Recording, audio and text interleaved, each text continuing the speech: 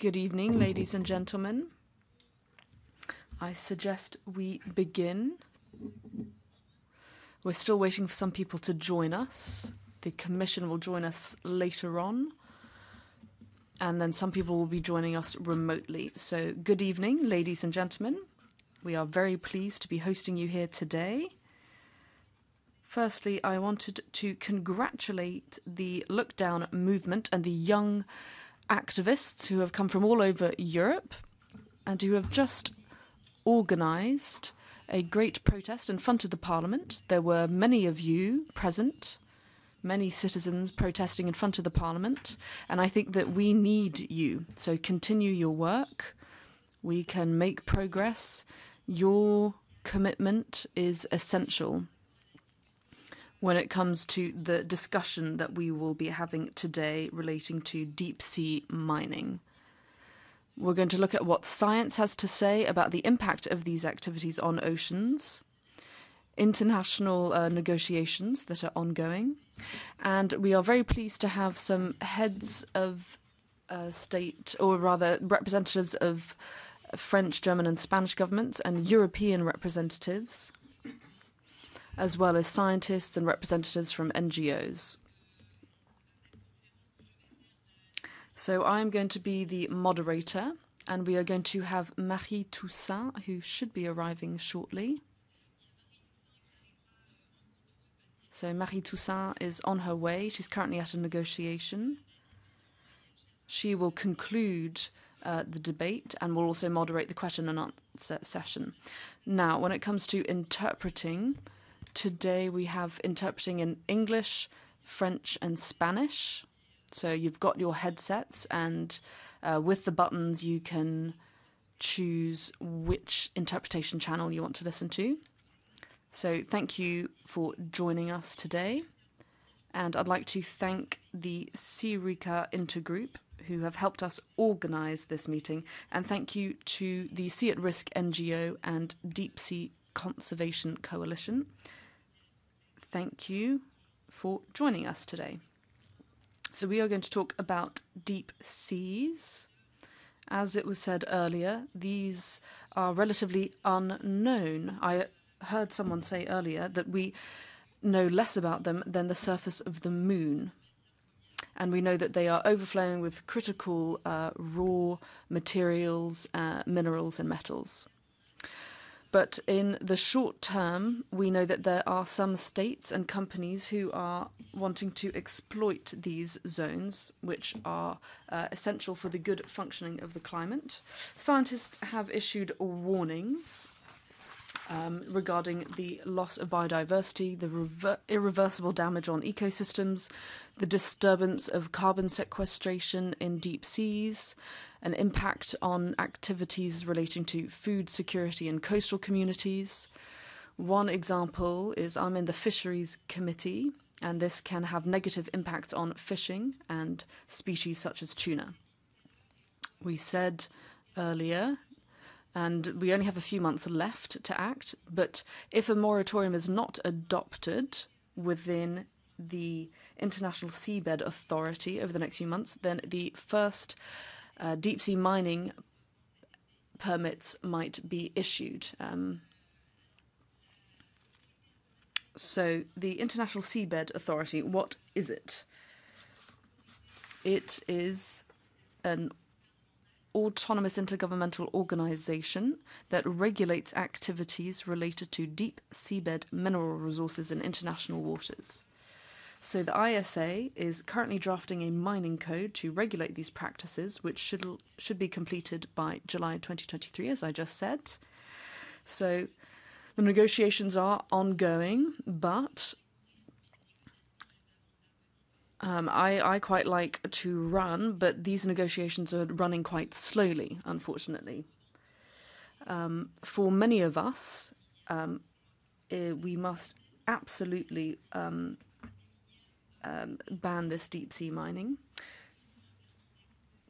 Then there's the mining company, the metals company, which has obtained an exploration permit that authorizes it to extract 36,000 tons of metals in the Pacific. A video was leaked, and in this video we can see them throwing out heavy metal waste straight into the Pacific.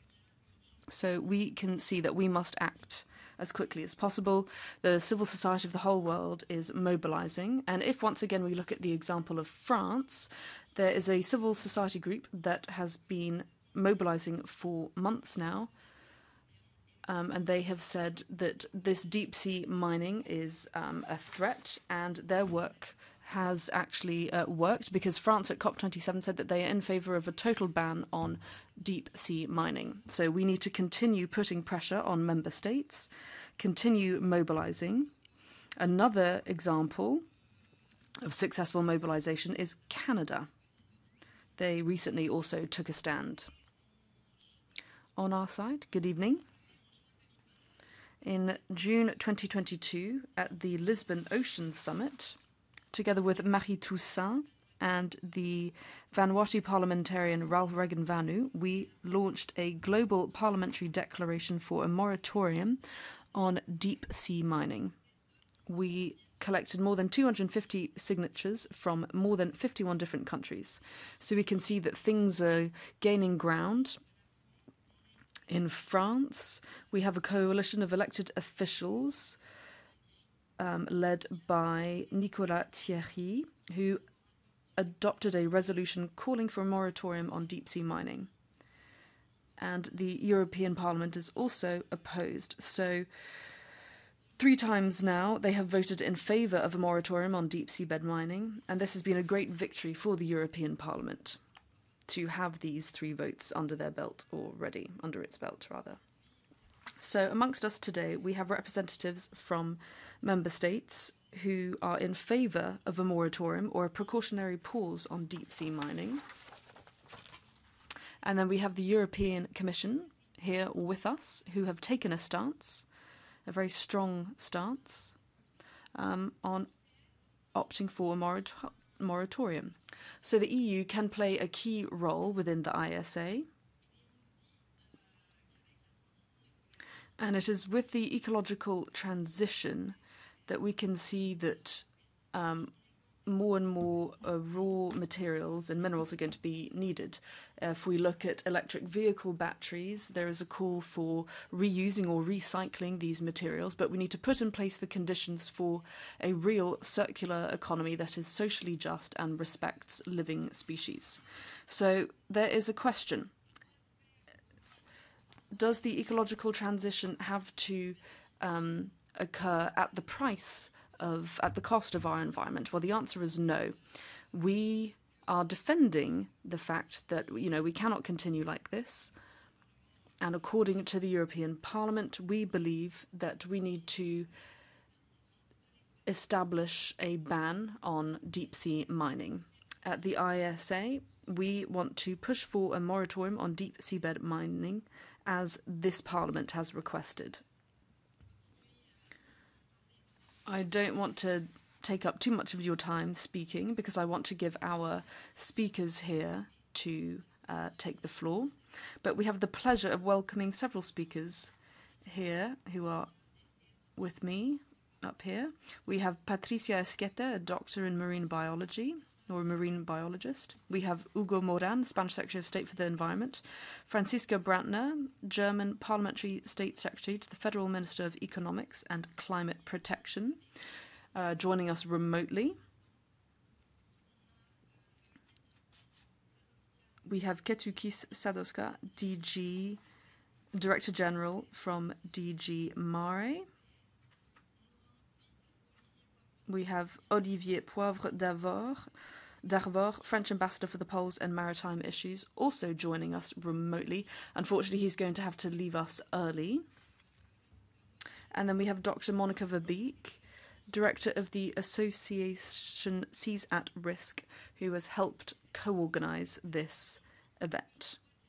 I suggest that we give the floor to Patricia Esquete to speak for 5 minutes. Do you have a PowerPoint? Please, the floor is yours.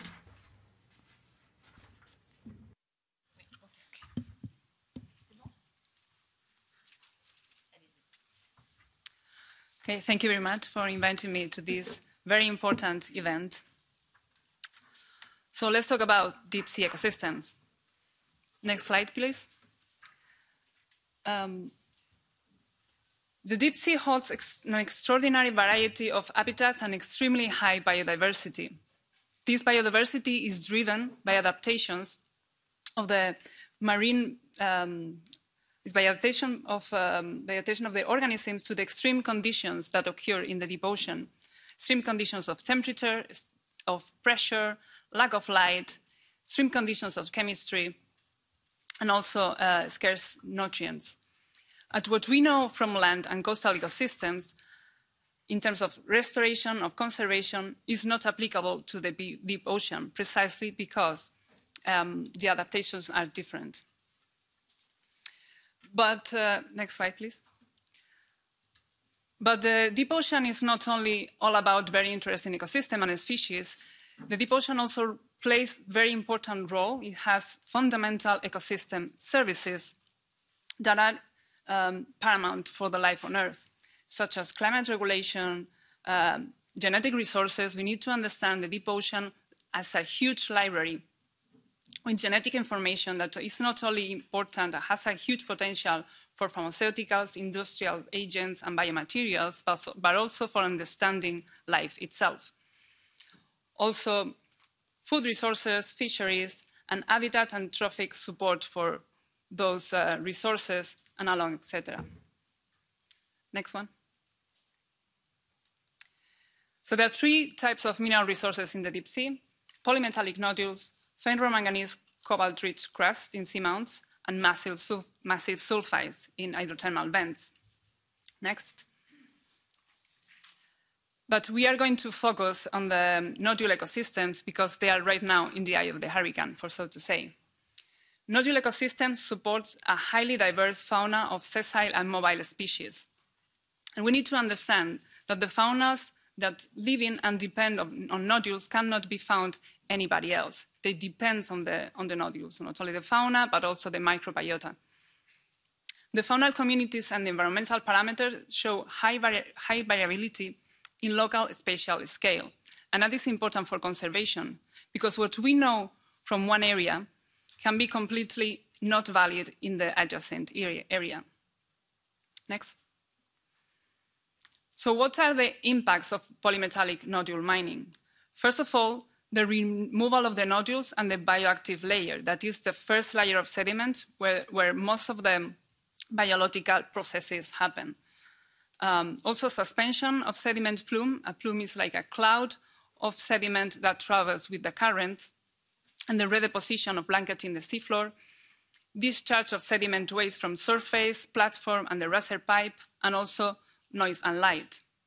That will cause loss of habitat, loss of species and genetic diversity, loss of ecosystem structure and functions, and consequently, the ecosystem services, and a change of characteristics and processes. And that will hinder recovery. Next one. So according to the United Nations Convention of the Law of the Sea, measures should be taken in order to protect the marine environment from harmful effects of activities in the area. And how can that be achieved? Next. So there are protection and management tools like spatial planning, marine protected areas, regional environmental management plans, environmental impact assessment before the activity, and monitoring during and after the activity. All those protection and management tools need to be based in previous scientific information. Next. Information on parameters like environmental conditions, biodiversity, their natural variability, processes like connectivity, life histories, trophic relationships, and also the resilience of all that parameters to the impacts. Next, please. And here's the problem. We don't know that much. In a recent study carried out by a group of scientists together with policymakers and lawyers showed that only 1% of the scientific topics assessed across regions and resources covered by mineral exploration contracts had sufficient information to enable evidence-based management of deep seabed mining. So 1% is not that much. Next, please. There's ongoing science in the framework of European funded projects such Mining Impact 1 and 2 and Deep Rest, addressing all these topics. Next. And I'm going to share with you some of the results. Decades of study of disturbance of the seabed sediments led to the conclusion that the loss of seafloor integrity by nodule and seafloor removal reduces population densities and alters ecosystem functions. For instance, the epifauna abundance will be severely depleted, and there will be no recovery after several decades. Next. Also, there is reduction of biogeochemical activity, organic matter degradation, respiration, and microbial secondary production will be reduced, and the benthic food well is altered and not recovered decades after the disturbance. Next, please. An independent scientific research on the impact of a nodule collector trial in the framework of the project Mining Impact allowed to study directly the effects of the collector tracks and the sediment plume dispersal. Next one, please. The plume deposition area was several times larger than the test area. There was a removal for up to 8 centimeters of surface sediment and a redeposition of up to 3 centimeters inside the tracks and in the vicinity. And also the plume was transported up to 4 kilometers in low concentrations with the bottom currents. Next, please. There was an immediate impact-related changes in environmental conditions. Biogeochemical and environmental variables were clearly affected by the impact. Next, please. And also there was a release of metals in the sediment plume. These metals are bioavailable. That means that they are assimilable by living organisms. Next one, please. So what are the implications for conservations? Next, we need to understand that the nodule biota and associated processes will never recover. This is a permanent impact. What will be left, next one please. What will be left is an altered sediment with a slow recovery of sediment biogeochemistry and associated biota, including species extinctions. That could last for at least decades, maybe hundreds of years, and species extinction, of course, is a permanent impact. Next one, and next one. The effects of the plume on the sediment and nodule fauna are still far from being understood, as well as other impacts like biogeochemistry, microbiota, and even less understood what the effects on the water column. Next, please. Whether a recovery, the previous one, whether there will be a full recovery or an alternative stable state with a clear loss of biodiversity, it is still to be understood. Also, that loss is quite likely. Next one, and last one. So to finalize, coming back to the beginning, in order to ensure the effective protection of marine ecosystem, we need protection and management tools, but also it's important to define threshold for the impacts, which needs to be supported by robust science. Needless to say, scientific approaches like this take time. And I'm going to leave you with that reflections. Thank you very much.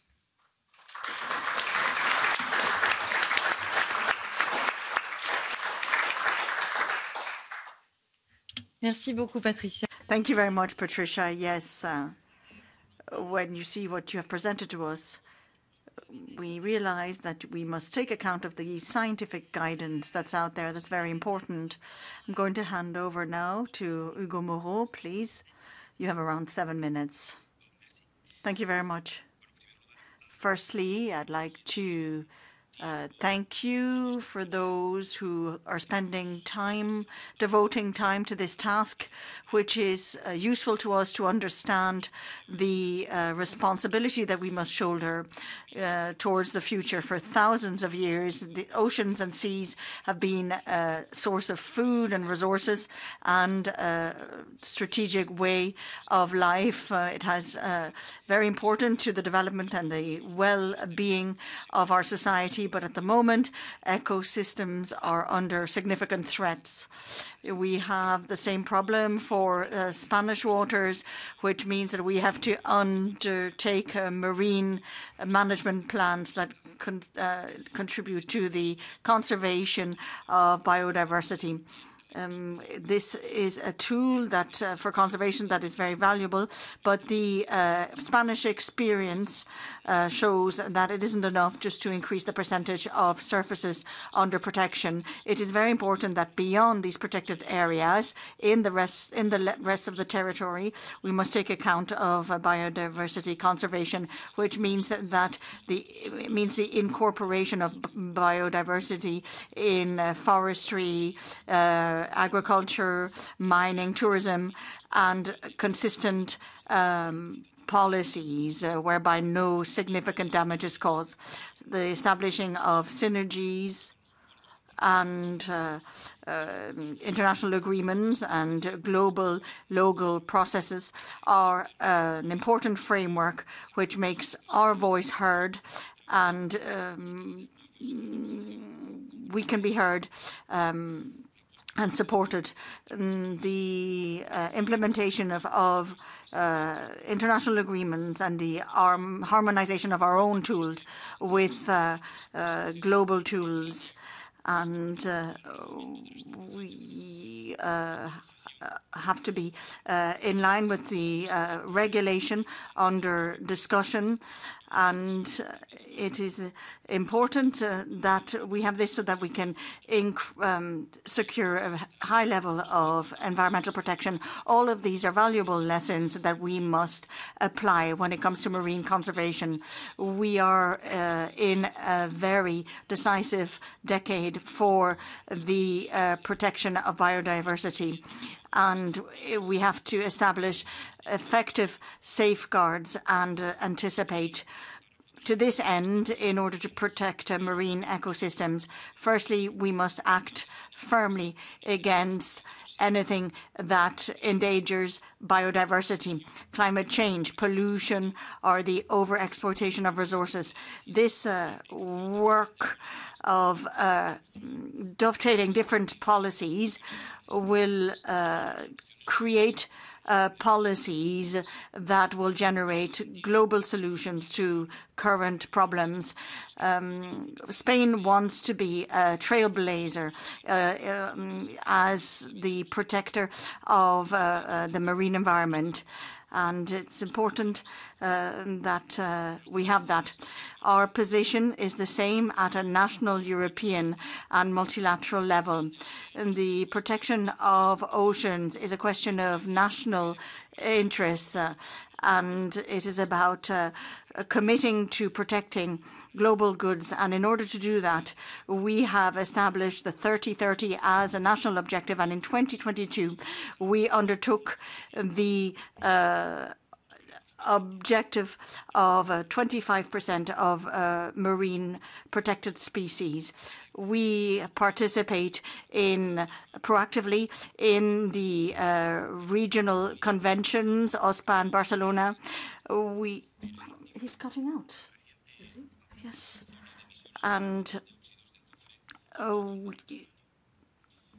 Unido a la High Ambition Coalition for Nature and People. We have a coalition, Nature for People. Oui. Apparently there's a problem with the speaker's microphone. Abs. Oh. Allez-y, désolé. Merci. Decía, So I was saying that together with the High Ambition Coalition for Nature and People and Global Oceans Alliance, we have been actively working on a global framework for 2030 approved in the recent conference at the Convention on biological is to achieve the protection of 30% of marine territories by 2030.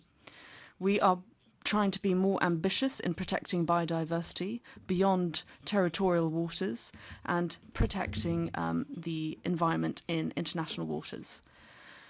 When it comes to ongoing negotiations and ending deep sea mining under the framework of deep seas, we are asking for a precautionary pause when it comes to the deep sea mining, because this is part of human heritage. We also need to develop environmental protection measures. We need to look at environmental impact indicators, look at monitoring and surveillance inspections, any activity that could jeopardize the ecosystem of these seas, and that could also jeopardize biodiversity. This focus has already been put forward by the Parliament in its resolution from June. They launched a call to all member states to promote a moratorium on deep sea mining until enough studies have been carried out on the effects of deep sea mining on biodiversity and human activities in seas, and until this management can be done to ensure that biodiversity is not jeopardized and ecosystems are not degraded. As you all know, Spain has a vote, and we are going to work on fulfilling this principle of precaution. We want a precautionary pause on mining in high seas. No mining can occur until there is sufficient scientific knowledge and environmental safeguards that are effective to prevent irreversible damage on sea biodiversity and the health of oceans and seas. We need to invest in scientific research, development, and basic tools to improve our knowledge of seas. And we also need to work on international cooperation with ocean research bodies. We are going to have a decade of scientific knowledge, which will start shortly. We need a more inclusive and transparent process using all the tools that we have at hand, from access to scientific data on exploration. We need to establish guidelines, carry out environmental impact assessments, and negotiations within the ISA. We need to look at technical bodies, develop standards, and collaborate. We must guarantee that these environmental impact measures be collaborative and precautionary. And they must be done in a manner that is transparent, exhaustive, and can ensure that changes be made to avoid damage is being caused to seas. We need to fulfill environmental indicators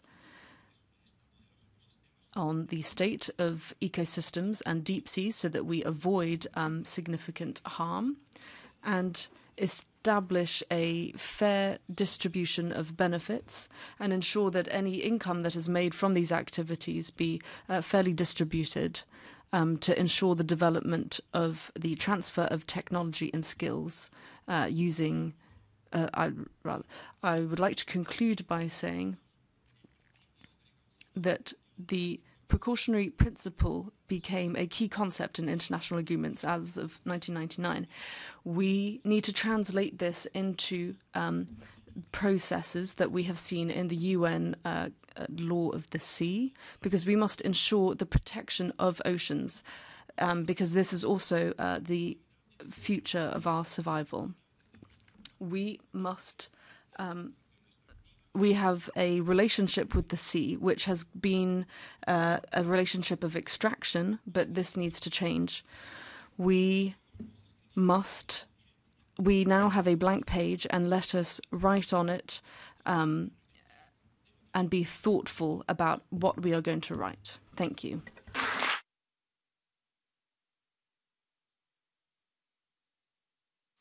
Merci. Thank you very much. I'm going to give the floor to Franziska Brandner. Can you hear us properly? Yes, we can hear you properly. Can you hear me? Yes, I'll hand over the floor to you for around 7 minutes. I'll speak in English if that's okay. Yes, there's interpretation. First of all, thank you very much for inviting me. And I could almost say I stopped my intervention because Hugo Martin already said everything that I very much agree with. But I'm still going to add a few sentences if you allow me. I'm a parliamentary state secretary in the Ministry of Economy and Climate Action in Germany, and I'm also in charge of raw materials and circular economy in getting more resilient and sustainable in the raw material supply for our green transition and digital transformation. So in that sense, I'm looking, of course, as well at the issue from the raw material angle. So I think, from the beginning, we cannot say we don't even look at what options there are, but at the same time, we cannot close our eyes to the potential dangers that deep sea mining could have. And I think that, we see in every single experiment and every single diving in there that we discover new species that have not even been identified before, and that we really do not know the entire ecosystem, or we don't know really a lot. We just know very, very little. So we have very little good analysis and scientific research on the potential consequences. We have just heard on the plumes, on the the sediment, on the consequence of light, of the sound. We just have very little knowledge there, and it's hard to say these days what the consequences really are. And of course, that is key for us to know better. And that's why we as the German government have joined others, the French, the Spanish and others, in the current negotiations in the International Seabed Authority on a precautionary pause. We are among those who are calling for a precautionary pause and say we need to make, halt now, and we need to make sure that we know really what we are about to do. And we do not support deep sea bed mining unless we really have reliant, good information about the consequences, and that we can exclude really serious harm to the environment. So we think that we should not stop there. That we really have to find out more to close the scientific gaps we have there, and the German government is financing the scientific research on the deep sea and at the poles at an annual level of 400 million euros.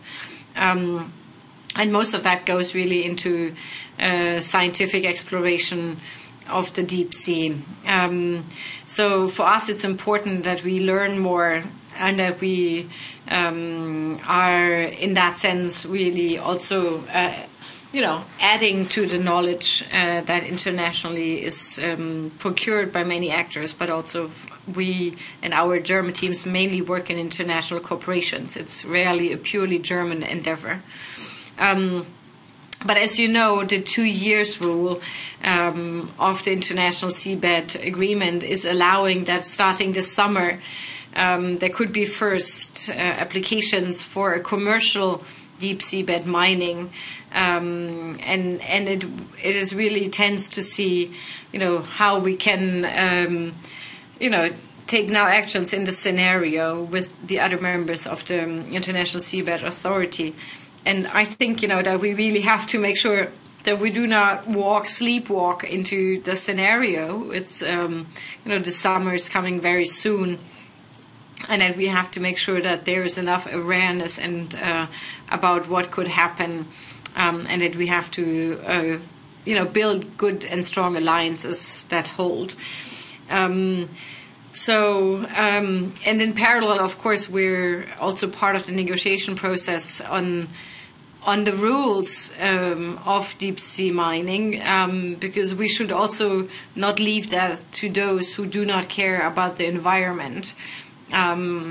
And this complexity in this international law area of law is really quite high, because it's really very specific, high environmental standards. There are institutional questions, trade, accountability questions about who pays for the licenses, who is, how do you establish a mechanism of compliance and enforcement.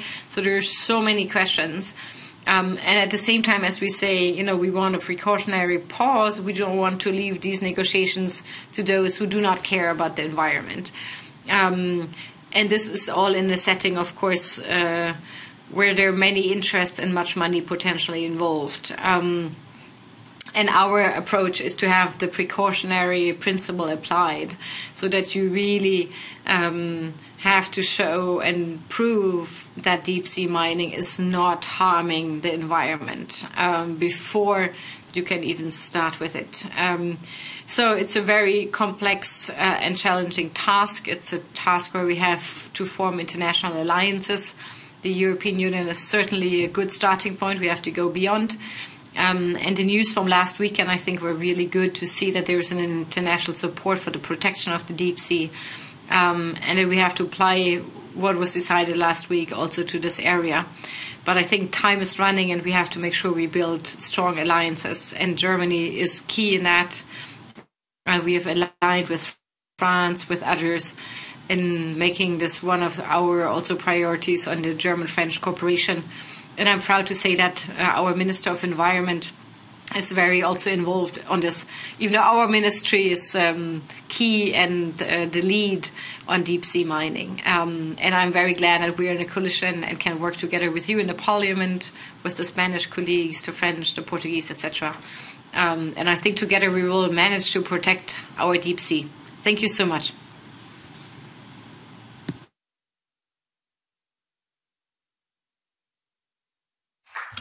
Merci beaucoup.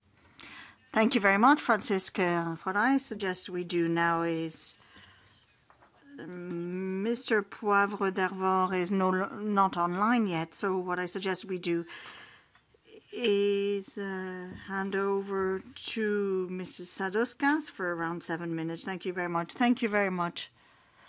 And I'll be switching to English if that's all right with you. First of all, good evening, and thanks a lot for organizing this roundtable, for bringing this young and enthusiastic audience, variety of the people who care about the oceans, care about the future, because that's precisely the mindset with which we have to also approach the topic that is being discussed today. And this is also rather timely because the 28th session of the International Seabed Authority Council is approaching. In fact, it's starting in 2 days. And this will be essential, crucial discussions on the negotiation, regulations, and exploitations and of the mineral resources in the area. The current negotiations on deep sea mining are a unique opportunity to regulate activity before it takes place. And the European Commission has been following these talks very closely, with very close attention. In 2019, we have adopted the Green Deal. You may remember that. We still are guided by this deal. And it recognizes that the environmental ambition will not be achieved by Europe acting alone. And since the drivers of climate change and biodiversity loss are global and not limited to national borders, we have to act globally.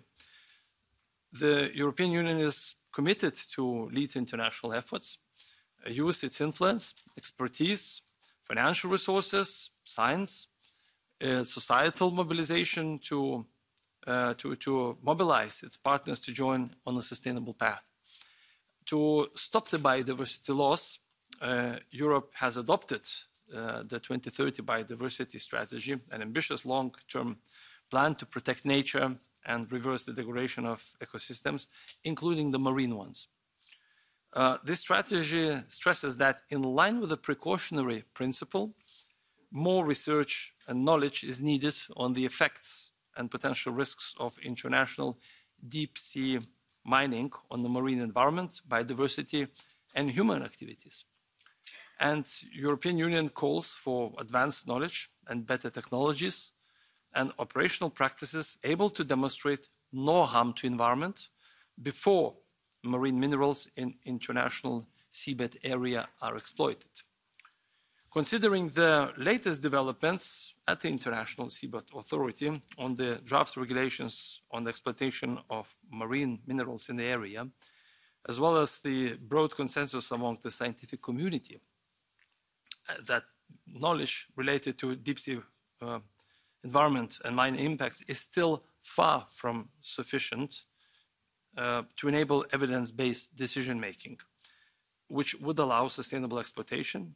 And that's why the European Commission has decided to confirm the position from biodiversity strategy and to strengthen it in the International Ocean Governance Agenda, which it updated last year in June.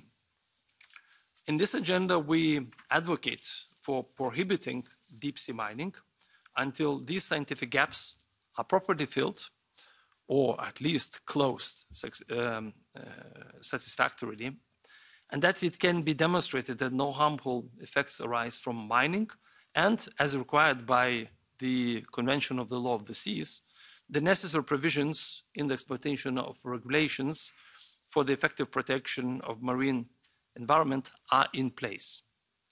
The European Parliament in October last year reiterated this call on the Commission, on the Member States, to support the international moratorium on deep seabed mining in its resolution on momentum for the ocean and the strengthening ocean governance and biodiversity. And last December, the Council adopted its conclusions on international ocean governance, where 2 paragraphs are dedicated to deep sea mining and the work of International Seabed Authority. The Council did not call for moratorium, but for a sound regulatory regime based on precaution. There is a difference if you look and listen carefully. We welcome the current discussions at the International Seabed Authority with numerous delegations, raising the crucial issue of the protection of environment. As consensus is growing about the necessity to have a robust regulatory framework with high environmental standards in place before mining can take place, it is therefore time to take a moment and not rush the finalization of the draft exploitation regulations. Improving the knowledge of seabed ecosystems in the area is of paramount importance for the successful implementation of EU political priorities, because it is a necessary step to establish a solid baseline for the protection of these ecosystems. And that's why the European Commission has funded for a number of years several projects which aim at identifying and mitigating the impacts of deep seabed mining to the marine environment. We are cooperating with the International Seabed Authority, notably through EU-sponsored projects on the Atlantic Regional Environmental Management Plan, which produced a solid, very interesting scientific foundation for the development of this plan for the area in the northern mid-Atlantic ridge. It's a small part of the ocean, but still pretty emblematic and very important to protect. The Commission is also part of the Sustainable Seabed Knowledge Initiative, which will provide a very important contribution to the knowledge of the sea biodiversity and ecosystems. And Sustainable Seabed Knowledge Initiative seeks to fill the gaps in the knowledge of seabed ecosystems, their connectivity and interrelationship between the endemism of species and conglomeration of seabed minerals. This scientific effort is fully in line with EU's science-based approach to environmental protection with precautionary principle and with EU's entire policy framework. This initiative is timely, necessary, to which European Commission is really a proud contributor. And we believe that it will contribute to implementation of the post-2020 Global Biodiversity Framework through enhancing knowledge on deep sea biodiversity. And the last point I'd like to make is, of course, to reiterate and rejoice the progress that we've managed 2 days ago on biodiversity, or protection of biodiversity beyond national jurisdiction, because that is the momentum that will certainly trigger mindsets and hopefully positions of different countries, companies, all the stakeholders there, because it shows that there is a care, there is an interest to look after the areas which so far have been falling between the legal cracks and legal vacuum. And we really hope that we'll manage to also get sufficient ratification for the entry of this new wonderful treaty, which will also be very, very important for what we do on the seabed. Thank you. Merci.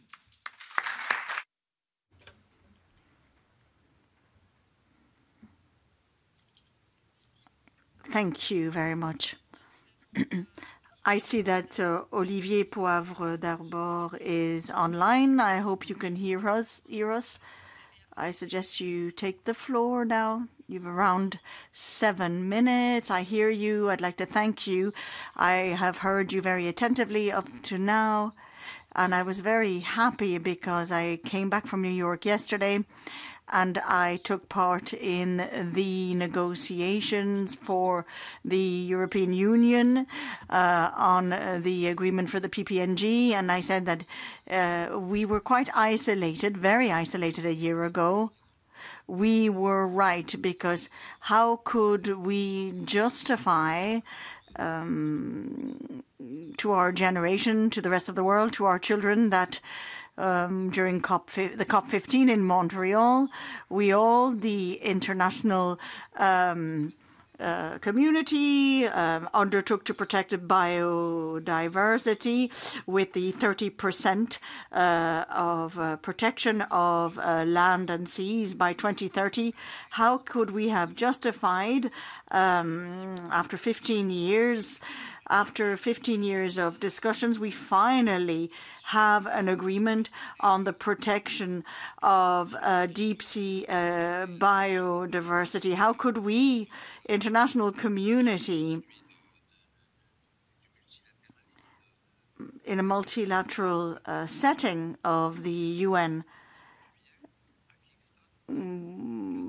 in Kingston in July, in the framework of the International Authority of the Deep Sea, how can we justify going for resources at the bottom of the ocean? This would be unjustified, not only at a scientific level, but also vis-à-vis civil society, NGOs, and unjustified via our offspring. And after lengthy thinking, and we were able to get there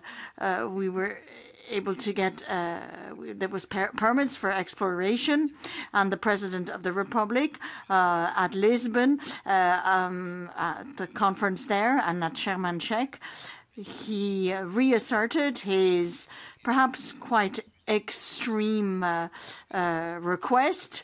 We have an exclusive to our economic zone representing 10 million square kilometers. We have this ban on deep sea mining. This is a political decision, and it is an extreme one, and we're going to join a coalition around the precautionary principle, or that of the moratorium. What is at stake today, and that is what we have tried to do at our scale in Montreal and Panama. We wanted to create a coalition for a moratorium or a precautionary principle. I'm not going to list the countries, but we have the support from Germany. We have Germany, Italy, Spain. I hope that Belgium and the Netherlands will be joining us shortly. And we also have numerous countries, Palau, Vanuatu, New Zealand in the Pacific, and countries from Latin America, such as Chile, Costa Rica, and Panama, and other countries that will join our coalition in the next few days. We have a discussion that is taking place on the 15th of March at the IFM, and from the 24th of July at the Assembly will give us the opportunity to see to it that no mining code is adopted this year. Even if we have to wait until the 2025 conference in Nice, hosted by France and Costa Rica, we will wait. And apart from the time it'll take to adopt a mining code, it'll take a great many years before scientists can provide the proof that the environmental impact is not a disastrous one. In conclusion now, after having announced this ban on deep-sea mining, the economic and industrial world in France did not really react as if it would appear they weren't ready for this deep-sea mining.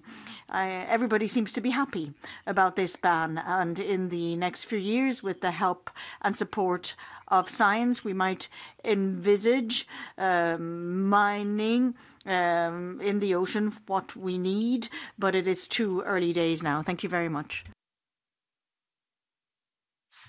Merci. Thank you very much. And I'd also like to thank the interpreters. I know it's complicated. Mr. Poivre d'Avor had a technical problem, and thank you for having interpreted him without being able to see him. No problem at all. Monica, Rebecca, the floor is yours for around 7 minutes. Thank you very much. And thanks to SEArica and Marie Toussaint and Caroline Roose for organizing and hosting this. Thank you very much. It's very timely to talk now about deep-sea mining. So good that you're all here. SEArica has today released our latest publication. It's a policy brief on the unsustainability of deep-sea mining and how it compromises various sustainable development goals. Next slide, please. You can find printed copies in the room here or otherwise online on our website of SEArica. What we've already heard from all the speakers is that deep-sea mining will evidently have a negative impact on SDG 14, life below water. It will bring about large-scale irreversible biodiversity loss. But this brief shows how deep-sea mining is at odds with many of the other SDGs. Just to mention one, it compromises SDG 13, climate action, as we also heard outside of the Parliament this afternoon, because it interferes with the planet's carbon pump. It disturbs hydrothermal vents that play a key role in regulated climate and ocean geochemistry. And it also affects carbon-fixing organisms. Another relevant SDG is SDG 16, strong institutions, because as we heard, deep-sea mining in the high seas is regulated by the International Seabed Authority, a UN body, which has already approved over 1.3 million square kilometers for deep-sea mining exploration. So that's an area larger than India. And as we heard from Patricia, mining that area would be having an impact on even a much wider area. Regulations for deep-sea mining are currently being negotiated, as we heard, but due to an obscure so-called 2-year rule, mining operations can already start this year with or without regulations. And in addition, there are many problems with the governance of the ISA, including a lack of transparency, lack of environmental competence, and many more issues which you can see in our report. But it's important also to realize that the core mission of the ISA is not only regulating seabed mining, but it is also and foremost protecting the deep seabed from harmful effects of activities. And as we just heard from all the previous speakers, our current scientific knowledge shows that deep sea mining will inevitably cause irreversible harm to the deep sea ecosystems. Now, with the treaty just agreed a few days ago, 2 nights ago, there is now a framework for the protection of marine ecosystems in the high seas. So clearly now the ISA needs to totally focus on that protection role that they also have. Currently, the ISA is not fit for purpose, and it really needs a deep institutional reform. Our report brings also more examples of SDGs at odds with deep sea mining. But just to summarize, deep sea mining is unsustainable. So, why do it? Next slide, please. Transition to renewable energy, shift to electric cars, acceleration of digitalization, all these things will need vast amounts of metals and minerals. And the mining industry is therefore now looking further, looking beyond, venturing out to new frontiers. But already in 2016, a study from the University of Sydney showed that there is a transition to 100% renewable energy supply possible without deep sea mining. So, rather than destroying the planet's last frontier for finite resources, we should reduce our demand for raw materials.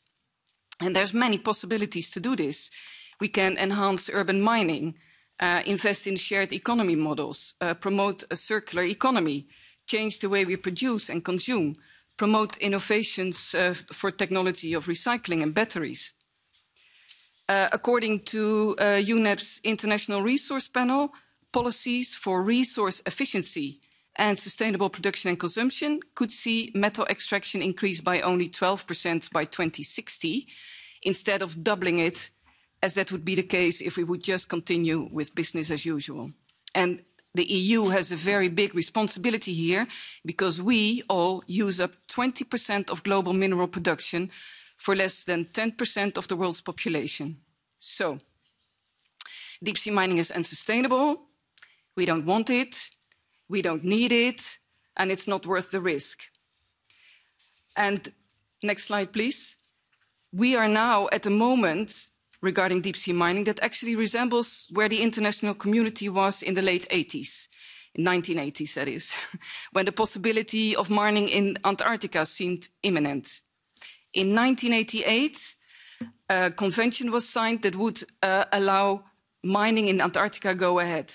But a few states refused to sign it, started to work on an alternative, a new agreement to protect Antarctica. And just 3 years later, in 1991, the Madrid Protocol was signed, effectively banning mining in Antarctica. Now, next slide, please. A year ago, no single country in the world was publicly defending a moratorium or a ban or a precautionary pause. But now, and the start of deep sea mining seemed imminent, with a 2-year-old triggered and with equipment being tested. And this possibility that deep sea mining starts in international or national waters is still a very real threat. But in just 8 months, 13 states have now announced their support for either a moratorium, precautionary pause, or a ban of deep sea mining. And so we applaud Spain, France, and Germany to be part of this group of leaders. But now, of course, we need more. Next slide, please. We need more states to follow. So I'm very happy to hear now that there's a coalition in the making of countries, and I hope really that they can work their way through and that we'll get more states to follow.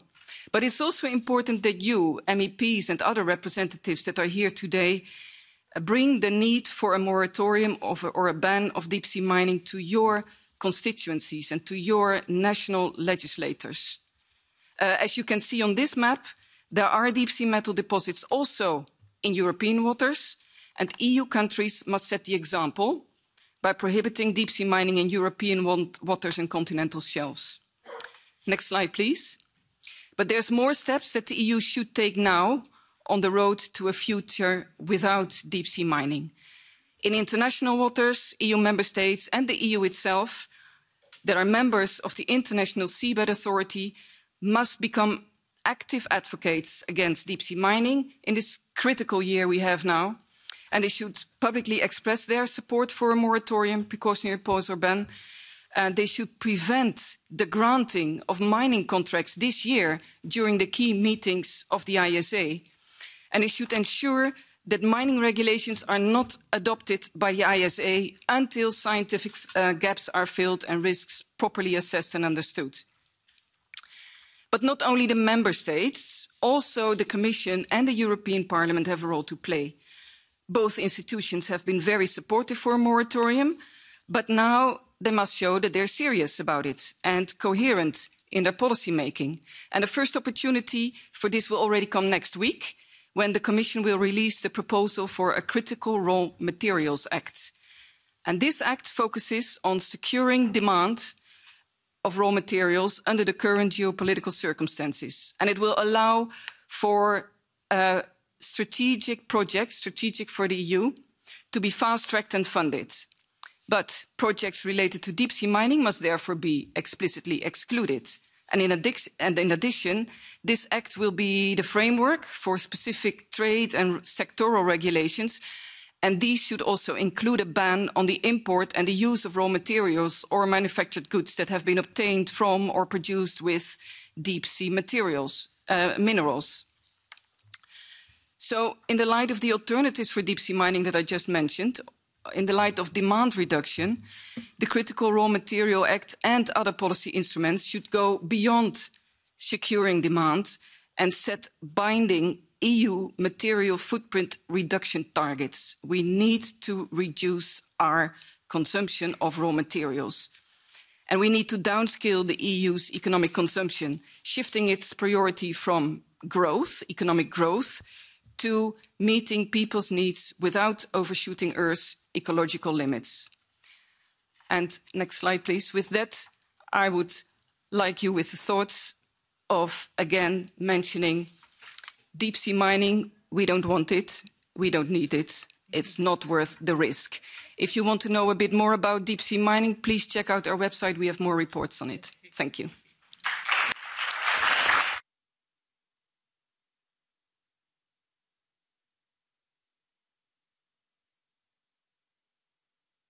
Merci, Monica. Thank you, Monica. Marie Toussaint has arrived. As I said, she was at a negotiation. So I'm now going to give her the floor, and we're going to have a question and answer session. And then Marie Toussaint will conclude. She will give some concluding remarks. So Marie, the floor is yours. Thank you, Caroline. Good evening, ladies and gentlemen. I'm very sorry for being so late. I'm really sorry for missing the presentations that you gave. But I just wanted to thank you for coming all the way to Brussels. I was at some negotiations which have nothing to do with deep-sea mining, because it's a review of the Directive on Environmental Crimes, which might actually affect companies that deal with deep-sea mining, and maybe activities that we know are harmful for the planet and human beings across the world. So thank you very much. And once again, sorry for being late. We're now going to open the question and answer session. I can see some of you look a little tired, but others of you are looking slightly more awake. Do any of you have any questions? And whilst you think about your questions, don't forget to tell us a little bit about yourselves, where you come from. Right, I can see a hand over there, please. The floor is yours. My name is Angel Mif. I'm from the European Marine Board's Secretariat, and we represent 10,000 scientists around Europe. And actually, I have the question that maybe is a really fundamental question, is that we're saying that moratorium and precautionary pause until we know that deep-sea mining doesn't cause any harm to the environment. But I'm just wondering, like, when will we know what, when they will know that there is no harm? Because, we don't know much about the deep sea. Many people refer to that. We know more about the moon and Mars about the deep sea. And also, for instance, we don't know how even plants grow. And, we can culture them in labs and so on. So Is it that the case that maybe we will never know enough? That's good for stopping deep sea mining, but I'm just wondering, like, when and how can we define when we know a lot? Because then I guess a lot of people will be willing to put like, okay, until now we know, so we can allow deep sea mining. So it's just a question for many people who pronounce that, no deep sea mining until there is no harm to the environment. Something also that Dr. Skete also said that, if you remove the nodules, then you already destroy the habitat. So do we want to know more? Just a question from the scientist perspective. Thank you. Okay, so that's a question over, shall we do a moratorium and for how long, or should we ban deep sea mining totally, right? Before giving the floor to the speakers, maybe we can take a second question if someone has one in mind. Great, Anna, go ahead.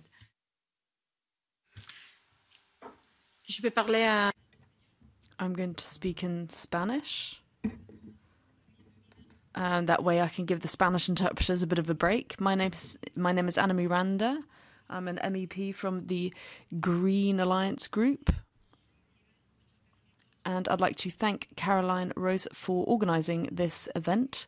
It's very important, particularly because we can see that there's a lot of speculation on these resources, and we're seeing severe problems regarding deep sea mining. So I'd like to congratulate this organisation because the Galician Parliament was the first in Spain to launch an initiative that put forward a moratorium on deep sea mining.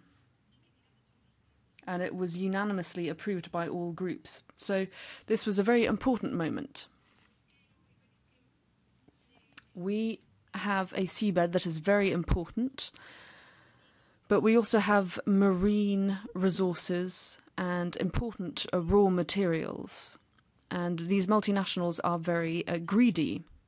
We have a mine, which yesterday Juan and I, with other environmental collectives, were in a city called Noya, where we were at a protesting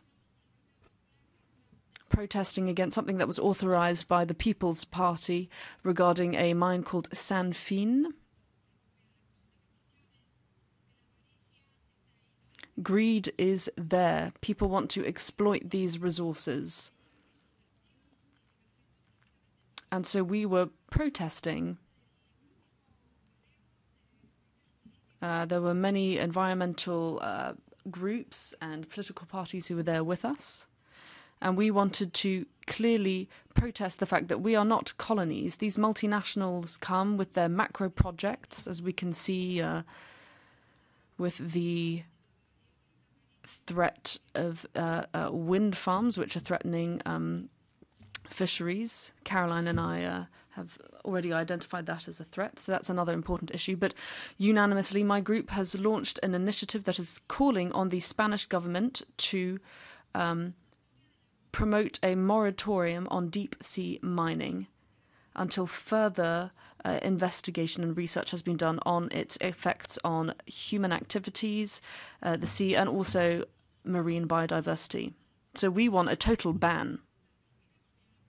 We don't think there will be one, but we want a total ban on these activities in territorial waters and in protected marine areas, because this is only giving impunity to this exploitation. So this is why we wanted to call on the European Commission in this regard. So we would like support for this initiative, this fight against deep sea mining and the effects on human activities, seas and biodiversity. And so I'd like to thank Caroline for bringing together all these experts and thanking everyone for coming from across Europe to this meeting.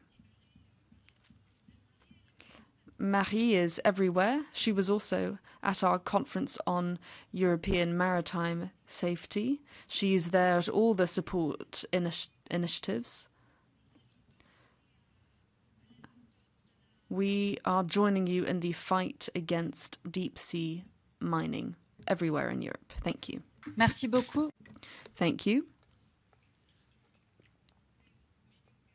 To the speakers, I don't know, shall we do women first or no? Okay, then on the men's side, I'm sorry, that's how you're set, right? So, but Mr. Moran, do you want to? No, ¿funciona este? Is this working? So to the first question that was asked relating to when will we have enough knowledge to take a decision with regards to whether we should exploit these marine resources and if it can be compatible with protecting biodiversity or not. If we were able to know this, then we'd be in a great position to influence decisions. But as of yet, every day we are discovering new things. We're discovering new things about the human body, and it is very possible that we will never know everything to completely understand all the consequences of this form of exploitation. But having said that, the fact that we don't know enough about our own bodies doesn't hinder us from taking decisions on how to manage things in the world of medicine and treatment and managing illnesses. The knowledge that we have is limited, and so we are constantly obliged to incorporate management tools because, amongst other things, we have the responsibility to make life on this planet compatible with the expectations of development of the human species. So, yes, a lot of knowledge is lacking, but I think it is reasonable that we should be able to make efforts, as our other speakers have said, to investigate and make as much progress as we can in this on this issue. We need to make the most of these resources, but we need to have the right knowledge to know how to go about doing this. So initiatives that have been adopted, as the one mentioned earlier, we want to anticipate the responses or expectations that are going to continue growing in the future. And we mustn't, there is no time to lose in gathering all this knowledge and finding management solutions that are reasonable. Gracias. Es muy justo, sí. Go ahead.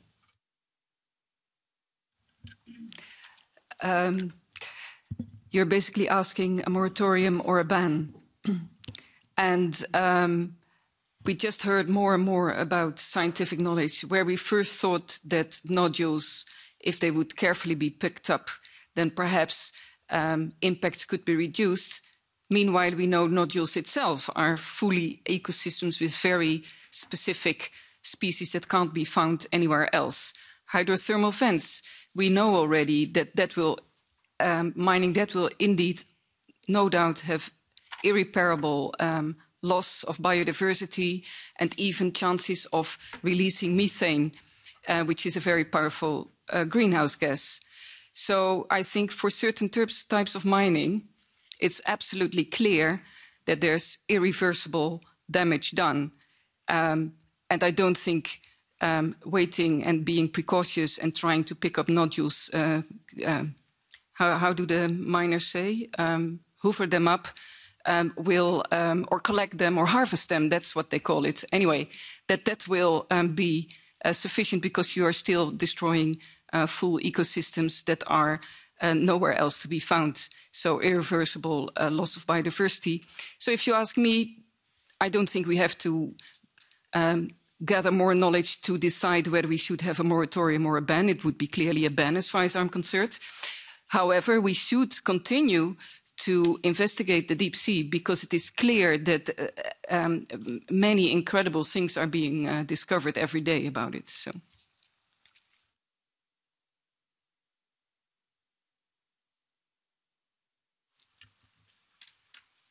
Yeah, I must continue. So if I'm going to switch to Spanish, sorry. It depends how much you want to protect. If you want to protect 100%, well, then it's impossible, and that's it.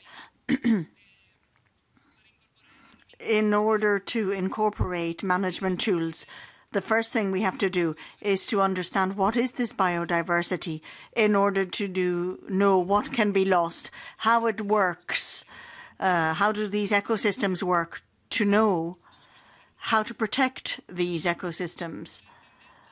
And understand this, do we need a lot of time? Do we need a lot of effort? That depends. That depends how much effort we are able to put into this whole thing. With a lot of effort, we would need at least 10 years. Those are the calculations. How much is enough? With enormous amounts of efforts, with a lot of research groups and an awful lot of money, we'd need at least 10 months in order to start understanding how these ecosystems work. Thanks a lot. Mr. Saudaskas, do you want to add your comments to what's already been said? Well, this is a difficult discussion. I can't deny this, and I think that the closer and deeper we look at the role of science in societal decision-making, the more complicated it gets, because the only thing that we know that science is sure about is, or let's say any research conclusion is sure about, is that more research is needed, always. There's never, ever a conclusive finding of science, ever. That's why when I was speaking about closing the scientific gap, I was also attenuating a bit that message, because there is a probability that we'll never know. That we'll never know. Just like it was given an example here, we don't know much about the human bodies, like the endocrine systems. We're just discovering how they function. Just one example here. Let alone that we don't know much what happens in the deep seas, and the fact that we keep discovering each time we go down new species, which are very valuable, which could be very valuable, and that's precisely why the genetic marine resources element in the BBNJ negotiation was the most complicated of all, for a good reason, shows that there's never going to be an end to this. And that's why, indeed, a societal and philosophical question and political question at the same time, what do we do about this? At the same time, let me also say that, and to make it probably even more complicated, is that indeed, we have to strive for the alternative, which would not require the primary resource stake. And the best solution, indeed, is now to recover what we have already put in the humosphere. Circular economy was mentioned here as one example. In fact, it's really one of the solutions, and we have to roll it out a lot more forcefully and a lot more faster. At the same time, when you think what happens with specific materials, and let's take example of cobalt, the one that is for now seen to be as key element in the batteries in the energy accumulation, and we know that we need it at least for now, and until we have found other alternatives. Is how do we recover it from what we already have? Because we know that we'll need a lot more batteries, and we're talking about the exponential growth of them. And there is not enough of the cobalt in the used batteries just yet. And we know it, because we'll need a lot more of that. The question is now, do we source it in Africa? We know it's in the worst conditions possible. Do we go elsewhere looking for it?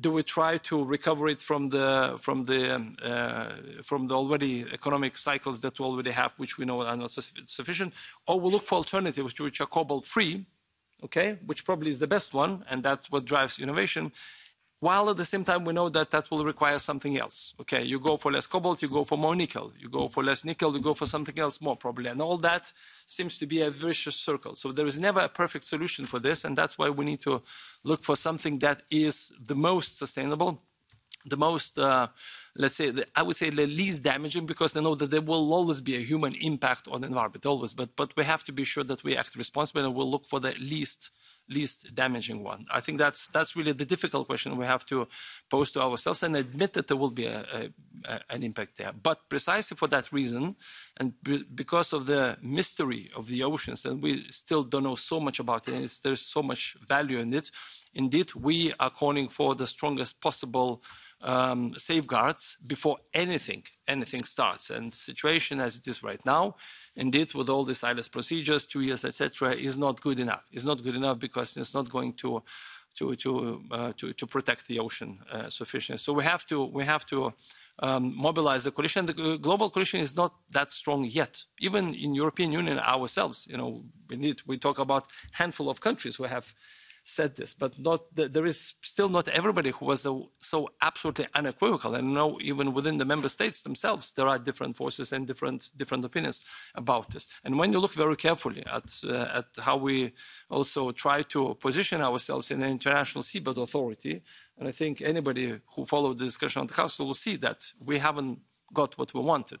The reason why we succeeded in BBNJ, because we had a united European Union front for 15 years. For 15 years, when we started and when we ended, we've had a united front with all member states behind it. When it comes to the International Seabed Authority, that's not the case yet, and we know it. But okay, such is life, such is politics. We accept it. We try to push, and then that's what democratic discussions are for. Thank you. Can I very briefly, just a very quick reaction, just to point out to you that battery technology is very fastly developing. There is already the technology to have batteries without any metal involved. It's still in a research stage, so we don't have them yet in our cars. But they are around. And the other thing is, because of this very big development, what you see now is by the time we are ready to go into the deep sea, everything is set up and the metals will come up.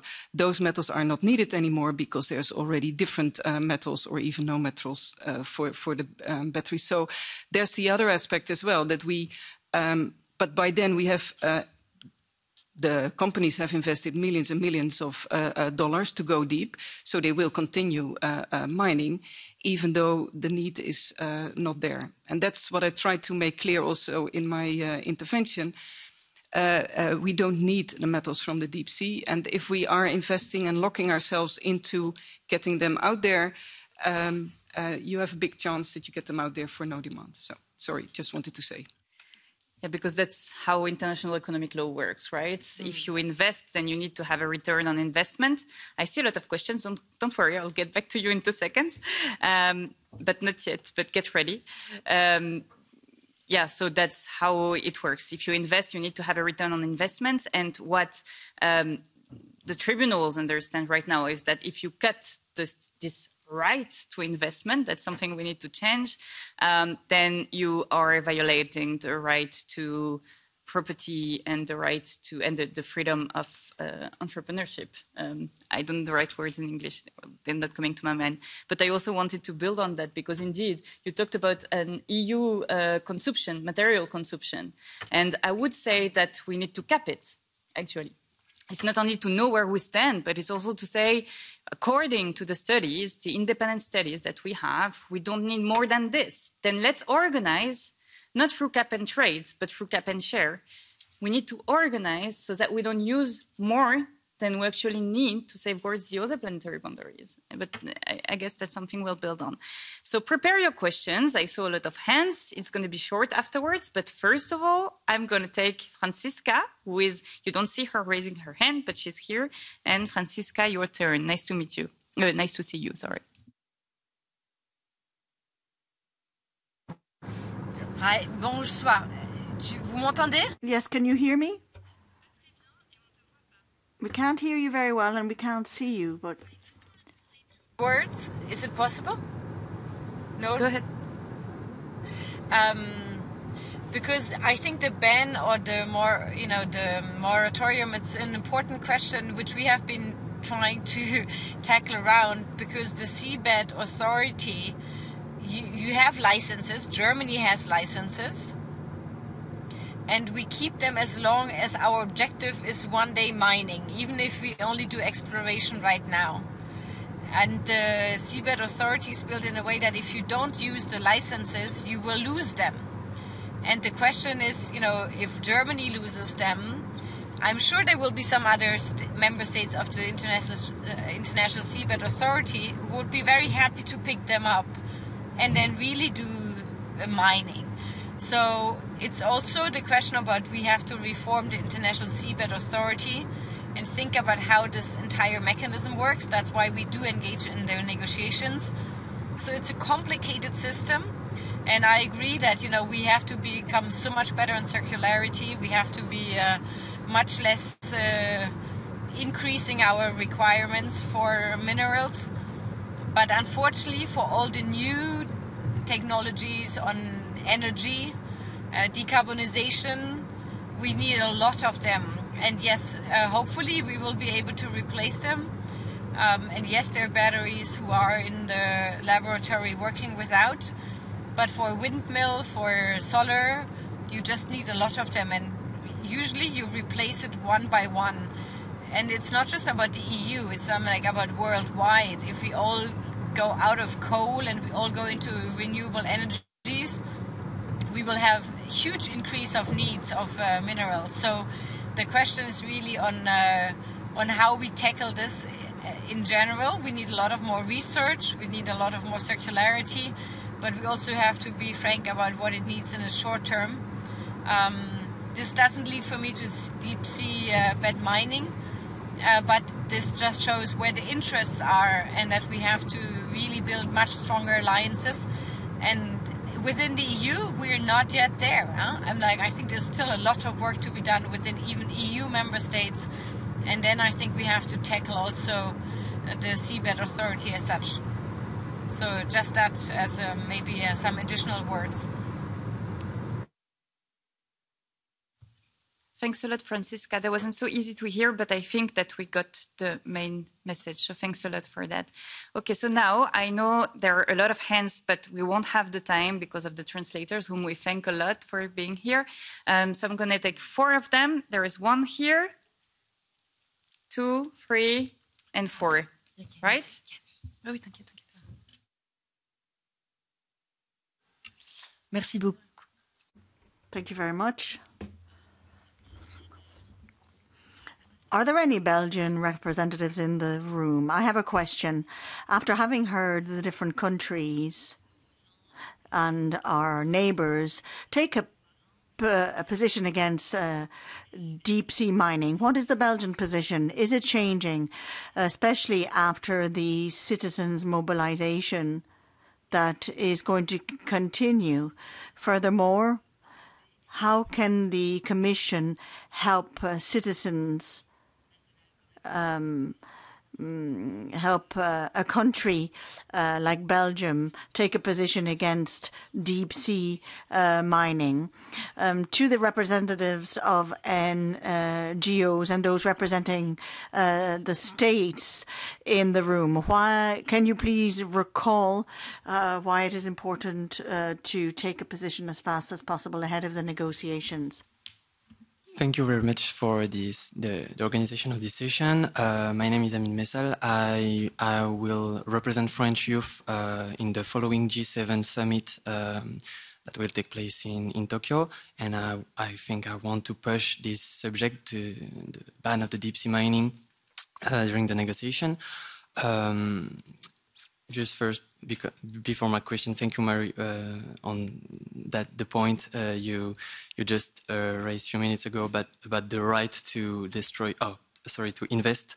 I think we have to cut that, and this is justly because it is so complicated to retire a right we had given by the past to companies that we just have to take a lot of precaution on just giving new rights to exploit new resources on new area, etc.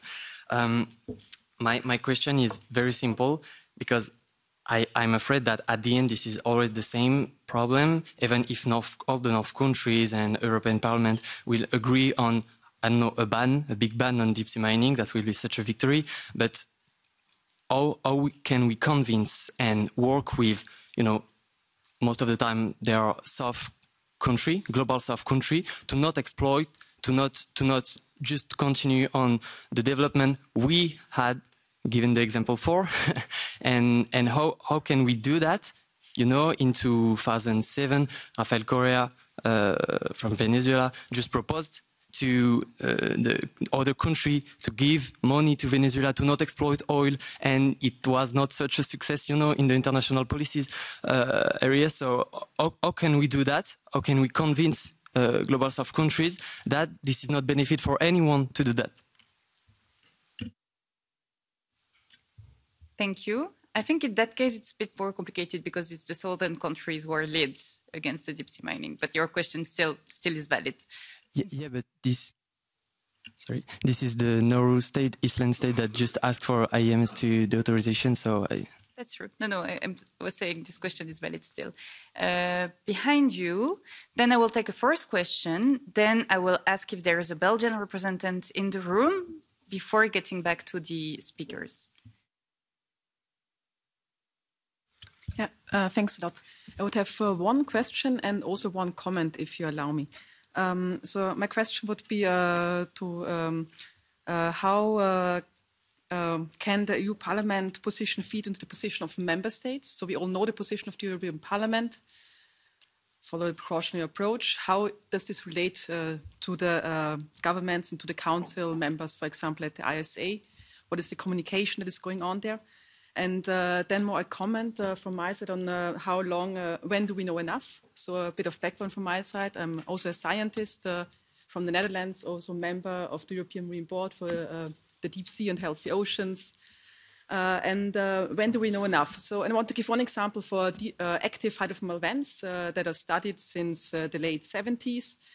And there we know very, very well that mining would cause harm, and from a scientific perspective, they should be protected. So here, I think from a science perspective, we already have the answer for active vents. When we look for the nodule fields, the situation is a bit more different and difficult because it's larger areas. There was less research going on. Of course, this increased in the last years, luckily, but also the area is larger. But what we do know is, for example, that a nodule is the time scale of like how long an impact would last. So a nodule grows with a few millimeters per million years. So it's, yeah. And if you remove this nodule, the biodiversity and also the ecosystem process associated with nodule will be lost for millions of years. And this is what we know very, very well. Of course, this is like when we consider only like the place where it happens. So if the area where we remove the nodule is very small, like now with test mining, the impact for the global ocean is, of course, limited because the area is small. But in order to be able to predict what are really the impacts, we really need to understand better, for example, the biodiversity in the CCZ. So how large could the area be that could be mined in order to avoid biodiversity loss? And at the moment, we do not know this question, and it will take also, as Patricia already said, several more years. Very difficult to say how many, because it's a huge area. There are a handful of scientists, a few hundreds at the moment, that want to solve these questions. Thank you. Thanks a lot. I'm sorry because now I have the role of moderator, so it's not the nicest role in the room because the time is running. So go ahead, but please go fast. And I will ask the same from here, don't worry. Thank you very much. My name is Sean Owen. I'm the director of the Deep Sea Conservation Coalition, which is over 100 organizations working to prevent the start of deep seabed mining, among other things, to protect the deep ocean. I actually don't have a question. I have two very quick responses to a couple of things that I've heard that I just wanted to throw into the mix, if I may. One is on the question of protected areas, which has come up a couple of times in terms of area-based management tools. As a response to the threat posed by deep seabed mining. And I would just say very quickly that while we have the ambitious target of 30 by 30, so 30% of the ocean protected by 2030, The other half of that commitment is to the remaining 70% being sustainably managed. And I think we've heard repeatedly that deep seabed mining, by definition, is not sustainable management of our ocean resources. So that would be my one comment. And the second one, in response to the question of a moratorium or a ban, I'd like us to look at the other mandate, the second part of the mandate of the International Seabed Authority, which Dr. Verbeek referenced, which is the protection of the deep ocean for the benefit of humankind as a whole. And that takes us, I think, in part to what Mr. SEArica said about societal decision-making. In addition to scientific certainty, in addition to ensuring that no harm is caused to the environment, we should also be looking for social license for an activity that is threatening 50% of this planet, the deep ocean outside of national jurisdiction. And that also goes to future generations. What the decisions that we make today, what sort of impacts are they having for future generations? So it's fantastic to see the youth of today taking their voice on this, and to hear all of the voices calling for a moratorium. And as we look at that, as you look at that as political decision makers, it's also future generations that we're looking and that we're trying to take on this question of, do we have the social license? What decisions should we be making on their behalf? Thank you very much.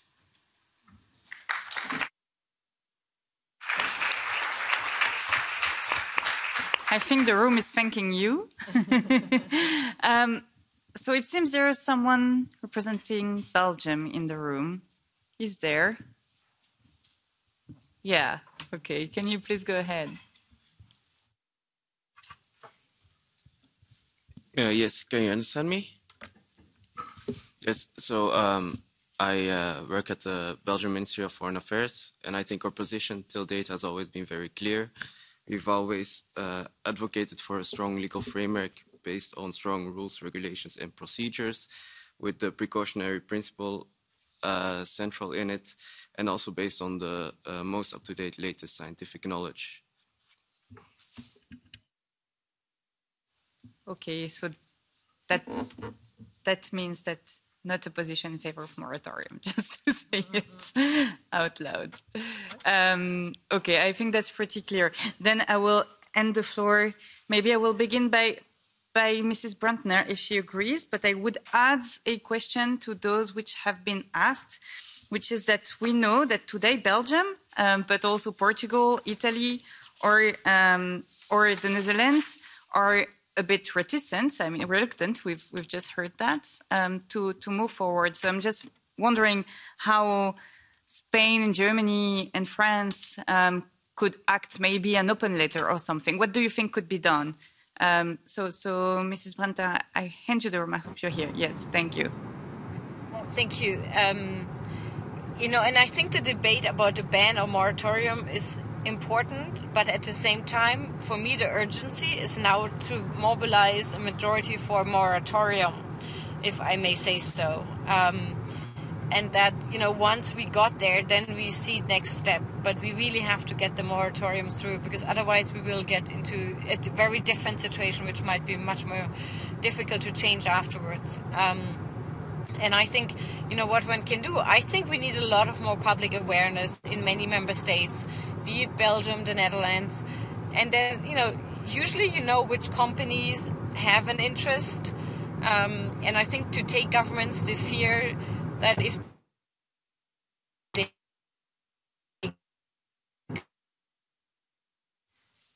we lost you. For the moratorium, they will lose licenses. And, you know, there are legal studies out there now that, so if we all take it together, we will be much safer in terms of not losing licenses. Because I know that's what governments do worry about, and it's correct that we as European governments do worry about it. So I think, you know, let's see that we can work on this together and hopefully mobilize a bit more. And we have been trying to work with our green partners, and maybe you from the European Parliament, you know, you can do your share on calling again on your people in your government.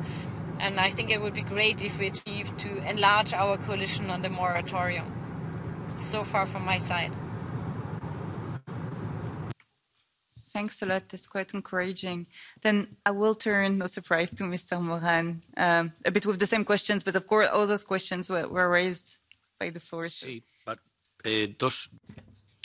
just for the two questions that were asked, one on the moratorium and the other on why it is necessary to act, why do we need to take decisions now? So when it comes to building a large international agreement, it's very tricky. Everyone will need to use an approximation mechanism. This mechanism will allow the moratorium, because the moratorium is about supporting the need for more knowledge and more research. And it is relatively more simple to approximate the agreement for people who have different positions and push them towards knowledge. Negating knowledge is more difficult to explain compared to other positions that might be a little more controversial. So we need more knowledge to make more solid, strong decisions. So we can all agree on the fact that we need more knowledge and research so that we can then make these decisions later. That way we can make a decision. We're saying right now we don't have enough knowledge, which is why we don't want to make a decision. So that's probably the best way of going about this international agreement. The regulation puts in place a timeline, which we think is quite questionable. And it's that if in, these infamous 2 years, if we don't give an answer to something that is in its exploratory phase, to its exploitation phase, the exploitation phase might occur without it actually being needed, and so without the regulation being approved. So this is why time is so important, and why we need to tackle this kind of approximation mechanism as quickly as possible. We'll turn to you answering the questions, maybe also the questions on how do we ensure international solidarity in that regard. I don't know if the Commission has a standpoint on that, I guess, but... We are always for trying to lead in the right direction. And the key point here is also to see how we can lead, but at the same time, by leading, let's say, to avoid the situation where we go in one direction and the rest of the community don't follow, whether it's global south or east or whatever. Because if we let's say, restrict ourselves to certain activities while others keep on doing what they're doing without any control, the situation might turn out to be for the worse. So definitely we have to mobilize all the possible efforts, all the possible resources, diplomatic, financial, legal, whatever we have, in order to bring everybody to that same line and that very same direction. It's going to take time. Even though in many cases it is urgent as it can be, but it's going to take time because we don't have the full global consensus on this. But the tendency is there. And again, that's why I say the BBNJ outcome for me was a clear stimulus, clear impetus in that direction. So I'm very hopeful. I'm optimistic about it, but at the same time, realistic on how long that will take. Not everybody is sharing our values. Not everybody is sharing our principles, including, by the way, on the need to reduce the resources that we use ourselves. Because when you talk about and talk to the people in Global South, the feeling that they say is that, okay, you've lived through a very nice life. Now it's our turn to do it. And that's precisely what leads them to either exploit the resources unsustainable or sell them out or sell themselves out. And that's what we want to offer them, a better future, to the extent that we are credible by doing this. So by all means, we need that global consensus. We need also a very, very strong action by European Union, because we are credible here. And we have to get our act together internally as well. That's a very, very important, not a trivial action to be taken. Thank you. Thank you. So we have room to take initiatives together, don't we? That's good. Monica.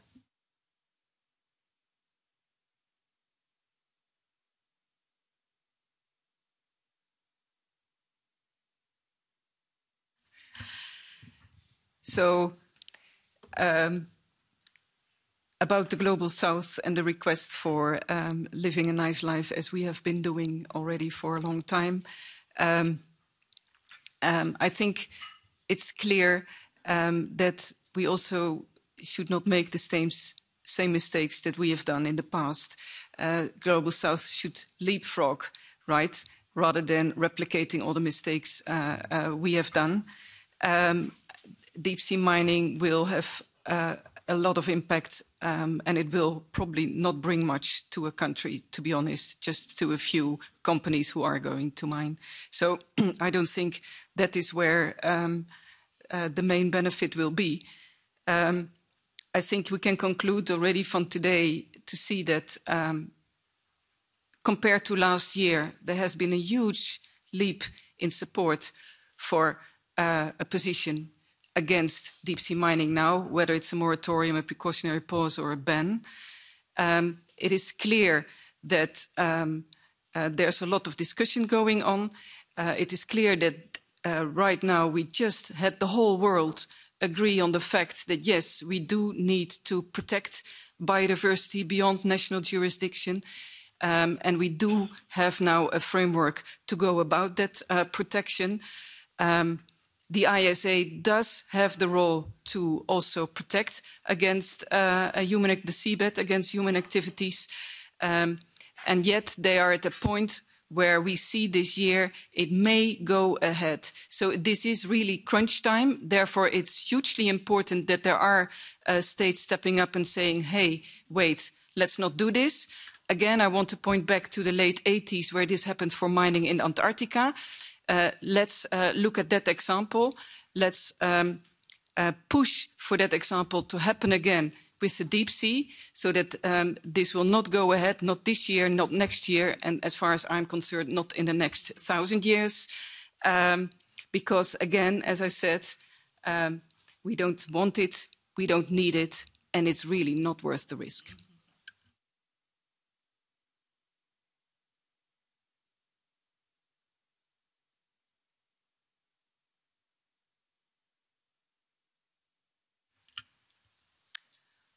Okay, so for final remarks, I'm going to continue saying what I already said, and is that we cannot protect what we don't know. And not only management, but also decisions, that it has been said, decisions should be made based on solid, robust knowledge, and that robust knowledge comes with robust science. And we need a lot more time for this knowledge and for this science. So we need a lot more time for taking decisions, any kind of decision that can have longer effect in our future.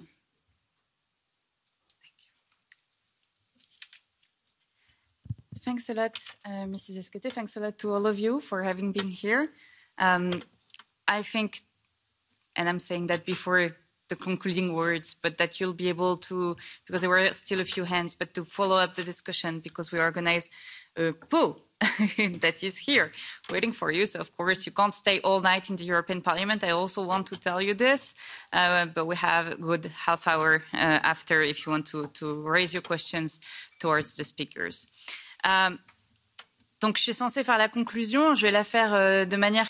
I'm supposed to do the conclusion, so I'll try and be as quick as possible because we have interpreters with us who have working hours that need to be respected. So sorry about the delay. I will try to make sure that we don't run over time. Thank you, everyone.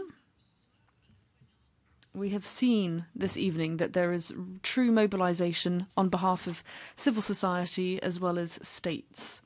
We've seen this. We have an alliance of interparliamentary groups, so everyone is mobilizing. But at the same time, the majority of states in the world remain to be convinced. So we need to start by encouraging them. We'll start with Belgium, of course, and mineral extraction or mining is going to start in September, so time is running out. I would like to, if any message is going to be broadcast this evening, it is the following. It is that we are all living beings. We depend on oceans. We come literally from the oceans, and we cannot continue to behave like we own oceans, like we can manipulate oceans, like we can harm them, and that there won't be any repercussions. We are dependent on the health of the ocean, and if Approach One Health is on trend at the moment, then that means that we need to we need to change the way that human societies behave. And it is here that the EU has a role to play. Within the EU, we account for 8% of the global population. So if we look at planetary limits, there are 9. If we want to respect planetary limits, we need to play our part. So we should only account for 8%. We need to look at the equal treatment of all inhabitants of this population. If we were to respect this rule, then we would only account for 4%. We have companies that represent capital, and our consumption takes up a larger share of the impact on ecosystems. So we really have to lead by example, and we mustn't mine these deep sea beds. Monica spoke earlier about the fact, and I agree, that Europe needs to have a ceiling, a limit. There is something called the donut theory that I'm sure you all know about. So we need to adopt an environmental treaty that will join other EU legislations. And this is a subject that we should maybe speak about with other member states at another time.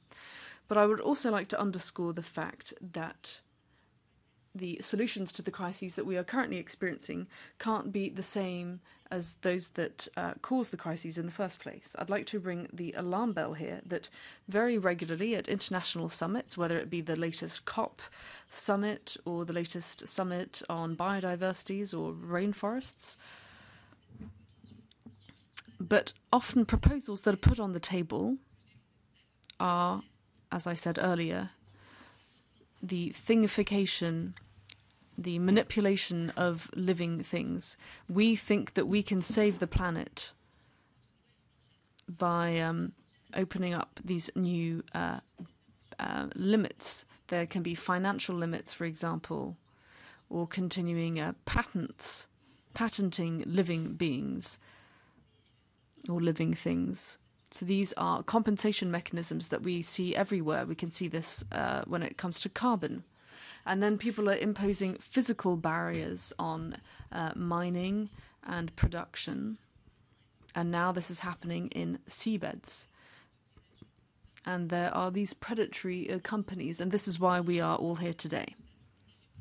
Now, I know that not everyone shares this opinion with me, but growth, we have this obsession with growth. People are constantly seeking out profit. People want to use these metals and these fossil fuels, but this is not going to save the planet, nor human beings, nor harmony between human beings. Many people asked us, what can we do faced with all this scientific uncertainty? And I would argue that this question has been asked since 1912, and we have answered it on multiple occasions, and it is the precautionary principle, and Mr. Moran said this. We mustn't act when we don't know the scope of the effects of what we want to do. So the precautionary principle is the same for these seabeds. They are fragile places that represent biodiversity, and so they must be protected. There's the laws of economy versus the laws of nature, but without concrete evidence, we must continue to mobilize. So before leaving this evening, I would like to, first of all, make a special thanks to everyone here in this room who have been carrying out these mobilizations.